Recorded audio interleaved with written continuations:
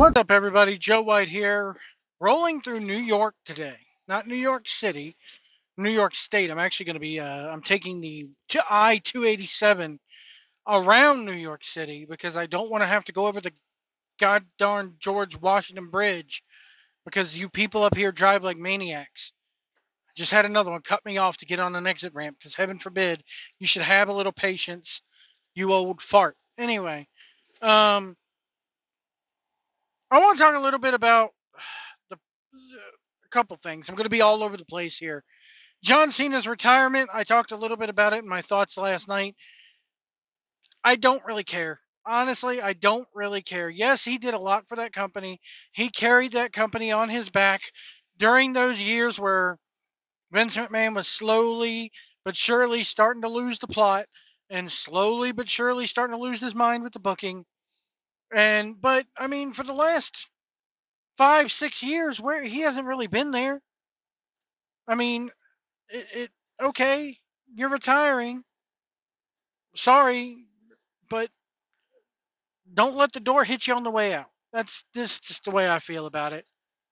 And anybody who ever has listened to this channel for a while knows that I'm not a fan of Cena's work. I'm just not. I wasn't a fan of the character.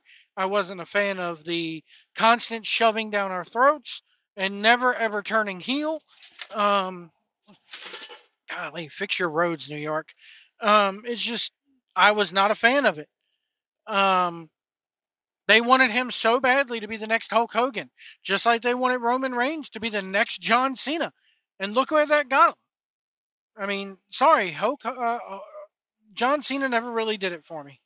Never really did it for me. Um, I want to talk about our boys over there, John Pollock and Brandon Thurston, because goddamn, they just could not help themselves. Post wrestling and WrestleNomics cannot let this shit with Vince McMahon go. They cannot accept the fact that this is a new era, that he's gone, never to return, but yet they still have to ask about him. Just because they're named in that lawsuit, which the federal government got Janelle Grant to pause because they say, hey, whoa, we want to fry him first before you do. That's all there is to it. He freaking was he acted like a perv. He got caught paying someone off. She signed on the dotted line. Quit acting like she's innocent in all this. And just let it go. Why can't we let this go? Why can't we say, hey, the product is good as it is as good as it's ever been within the last within the last 10 years? But no, we got to keep asking Triple H about his father-in-law, who he probably has not talked to since he left. We can't let him go. We can't stop asking Triple H about this man who, Triple H's wife, Vince McMahon's daughter, probably doesn't want to have anything to do with ever again. We can't let this go. And John Pollock and Brandon Thurston made it a point. Oh, they're in our neck of the woods. We're going to get in that media scrum. And instead of asking about, hey, how's the gate? Is anybody injured after tonight? What do we have coming up for SummerSlam? No, we got to ask about Vince McMahon yet again. Because you're a bunch of woke, virtue signaling idiots who can't just leave well enough alone and accept the fact that he's gone and that there is no more story here. And that, Triple H is not going to tell you anything. When will you idiots learn that? You're not going to get told any more than what the lawyers want you to know. And the sooner you idiots at woke wrestling and WrestleNomics and Wrestle Idiots and all whatever the other idiots are out there realize that, I'm sorry. You want the company to be dead and buried in the ground because of what Vince McMahon did. What do you want from them? What do you want from them? What do you want them to say? They got rid of the guy. He's gone. Leave it alone. I mean, who cares if Vince McMahon gets, at this point, should you really care if Vince McMahon gets sent to jail over this? Except for the fact that it's a good tabloid story at this point. Okay? It's a way for you to go, oh, look how woke we are. Look at what he did to this poor, poor woman. Okay, granted, some of the stuff he did was horrible, but that didn't stop her from signing on the dotted line, and it did not stop her from signing on the dotted line. It just didn't.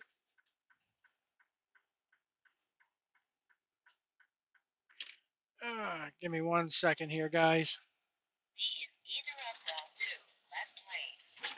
All right, there we go. But yeah, you just can't leave well enough alone.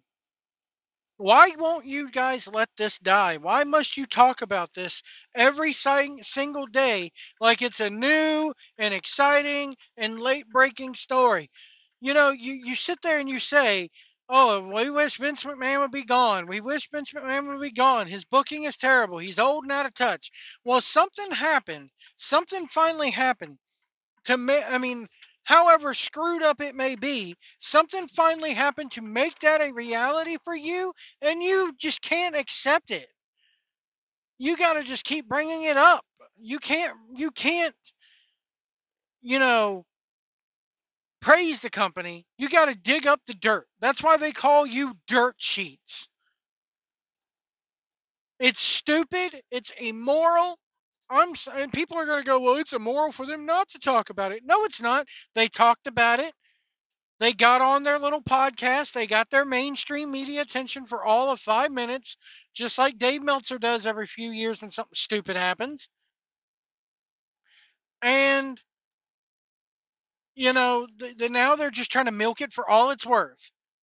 Oh, look at us. We're going to try to jump on News Nation every chance we get because we just can't stop talking about Vince McMahon and his wrongdoings. I don't give a crap. That's what you guys need to realize. Us as your quote unquote readers, listeners, whatever the case, I don't care. He's gone. What good does this do for the product? What good does this do for the industry and trying to make the industry better by keep opening up this wound? It does no good. Oh man, I'm getting ready to cross into Connecticut here in a minute. Oh, Lord. Anyway, it's so stupid and you're virtue signaling at this point and it's so wrong. Want to talk about the whole finish? A lot of people saying last night that the main event was overbooked. I will agree as to one thing. You did not need that second ref bump in that 6-man tag. You took the guy out, then you took him out again at the steel steps on the outside. Um, I don't I don't think that, I don't think you needed the second ref bump. But it did add to it when they go to that big overhead shot after Solo gets put through that table and you get that big overhead shot of bodies just thrown everywhere and it gives you a chance to breathe. It's good pacing, it's good timing, it's good booking, it's good wrestling, it's good sports entertainment, whatever you want to call it. It was good. It did exactly what it needed to do. Um, but I over maybe you should have done the second ref bump and maybe not the first. Ref bumps are a bloodline staple at this point. We got a ref bump in almost every single Roman Reigns match. The ref bump was pretty much it pretty much got to the point now when you see the bloodline wrestle and they're just waiting for it, and when the ref bump happens, the crowd just doesn't go ooh, the crowd goes, oh, there it is. There it is. Time for the shenanigans to start. So I don't think you needed two of them. Maybe the second one would have sufficed with the running him into the steel steps. Um, as far as the booking of the whole Judgment Day thing goes, I liked it. Um, did it need Punk screwing Seth Rollins in the process? No, but it adds another layer to the story that nobody thought to add, because now it sets up, you know, Punk versus McIntyre at SummerSlam. Maybe maybe Rollins interferes with that and costs Punk his match, and therefore um, Drew finally gets his win. And at the help, with the help of Rollins, but still, I think McIntyre's gonna go over CM Punk at SummerSlam now. They put that little doubt, that little nugget in my head now. As far as Damian Priest goes, he's got to worry about Gunther. Do I think that Gunther's going to win the title? Yes. Do I think that Finn Balor is going to cost him that title? Yes. Do I think that, um, by him, I mean Priest. Do I think that we're going to get, Finn Balor versus Damian Priest with that implosion of the Judgment Day? Maybe. Because I think that at the end of SummerSlam, at the end of the day, at the end of SummerSlam, or maybe even at Bash at Berlin, Rhea Ripley's going to show up to glue the pieces back together. Or she's going to show up to make sure that they can't be put back together. A lot of people are speculating that we'll see Rhea Ripley and Damian Priest versus Liv Morgan and Finn Balor. I would not mind seeing that, just not at a pay-per-view. It's not that big to me. But yeah, Damian, and also you have another added layer to, by hook or by crook, whether he wanted it or not, somebody came in and helped Priest retain the title.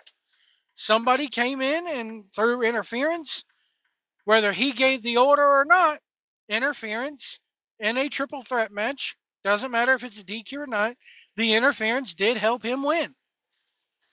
And it made it to where Rollins cannot, it benefited Priest because now that's one less challenger that Priest has to worry about.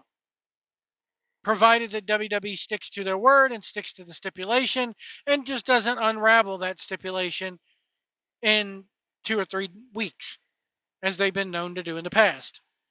I have faith in Triple H's booking that won't happen. Let's see, what else here? We got the WWE Championship with Cody is going to probably face Solo at SummerSlam. I still think that Roman's going to return there because they're going to want Roman. If he does not return at SummerSlam, then they're definitely going to get him on TV sometime in September or early October because they want Roman Reigns on that first episode of SmackDown when SmackDown goes to USA in October. With the John Cena thing, it's smart of them to have John Cena on there as far as the Netflix thing goes. Hey, tune into Netflix. We got John Cena's farewell tour going on right now on Netflix. It's good to keep him Raw only. With him having a door on the back of his shirt, I do think we will see a Firefly Funhouse match again, maybe between him and Uncle Howdy. If not a Firefly Funhouse match with a bunch of shenanigans, I do think we will see the Wyatt Six cross paths with John Cena at some point over the next year. And it's very confusing. At first, he came out and made it seem like he was only going to go through WrestleMania. Then in the press conference, I'm going through 2025. Make up your mind. Which is it? I think that he should just go through WrestleMania and that be it. But anyway, the women's title situation, I love the fact that they gave Tiffany that briefcase. And for anybody who says that women's Money in the Bank match was not completely 100% good, then you're kidding yourself. Yes, there was a little bit of a hiccup at first and a lot of missed spots, whatever the case may be. But about 5 minutes into that match, they got their stuff together and it was smooth sailing throughout. A lot of good bumps, a lot of good stories being told. I liked it. As far as the men's Money in the Bank goes, I like the fact that they went ahead and had Drew cash in so that we don't have to keep watching they even made allusions to it during the world title match with Drew and or not Drew, with Seth and Priest by looking down the aisle, going, "Come on, Drew, we know you're wanting to come out here. Come on, I'm sorry, but 6 months of that is just pathetic. It's a distraction from the bigger story that they could be telling. Um, as far as the Wyatt Six goes, I'm really surprised that we did not see them at all on this pay-per-view.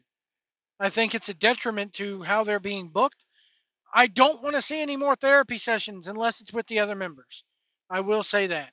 I don't want to see any more videotapes unless it's the other members telling us their background and their story. I want to see them have a match of some sort at SummerSlam. And I don't want it to be the Pitch Black or the Firefly Funhouse or this gimmick or that gimmick. I want it to be a straight up wrestling match. But anyway, folks, I'm going to jump off here for the day. If you see a big rig on the road, remember, give us lots of room out here. Do not tailgate us. Go the speed limit. Let us over if we need to get over. If you can't see our mirrors, we can't see you. And we'll see you down the road.